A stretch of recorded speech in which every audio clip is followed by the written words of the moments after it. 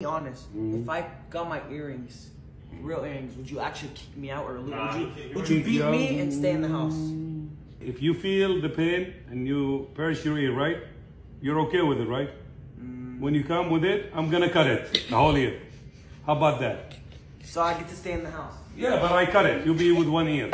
Done. Hairless. Both of the ears. If I can get earrings, I'll do that. If I can get earrings on my ears, I'll do that. Because I'm not gonna lie, Dad, people in my school, the boys, they really get a lot of girls by getting earrings. So, you know, I'm just saying.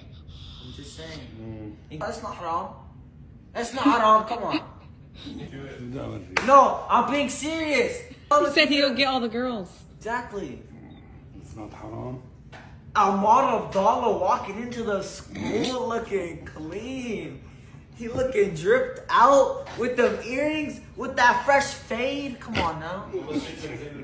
Come on now. You really want to. Yeah.